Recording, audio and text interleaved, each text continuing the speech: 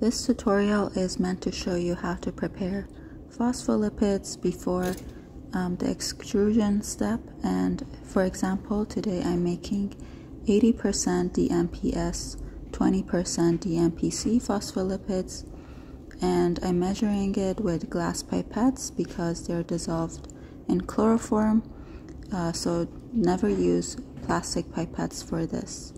And I'm measuring from a 25 mg per ml stock solution.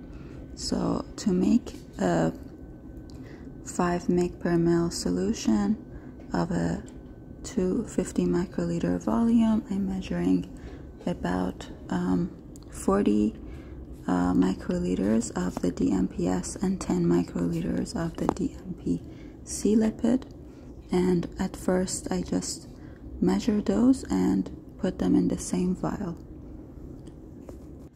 Because it's difficult to measure accurately with glass pipettes, I first measure them with measure water with a plastic pipette and use a glass pipette to mark the microliter volume, and then I match it with another glass pipette so I can measure the accurate volume from the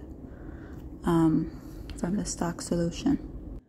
Here I'm measuring the dmpc to about 10 microliters, and I already had 40 microliters of dmps. Both were 25 mg per ml stock solution, and the total milligram will be 1.25, and dissolving that in about 250 microliters will give me the 5 mg per ml final concentration. But first it's in chloroform, so I have to evaporate the chloroform, which is crucial. So I use nitrogen gas to evaporate the chloroform, and there should be absolutely nothing left, and it should be completely dry. Once the chloroform dries, it should look like this, and you can put the vial on a lyophilizer and leave the lid a little bit open. It should not be completely closed, but the lid of the lyophilizer container should be closed, so don't make that mistake. Completely close the lid and then put it on the lyophilizer. You just have to stick the tube in and turn the knob upside.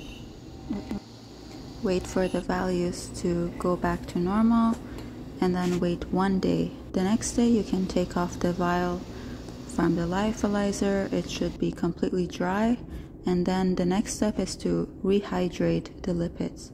So you just want to add water, and it doesn't really matter what the volume is because it will get evaporated, but add enough water so it will dissolve the lipids.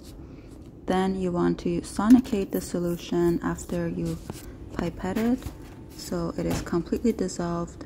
Then freeze it in a -80 fridge for a while until it's completely frozen.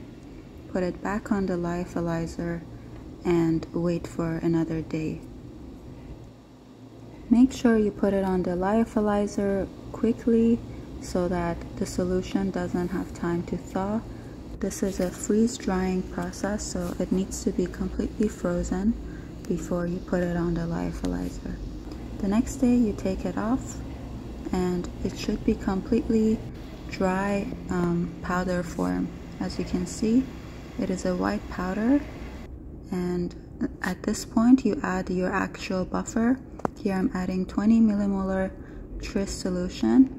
Once dissolved, you can proceed to sonication and extrusion. For the steps of extrusion of lipids, follow the following video.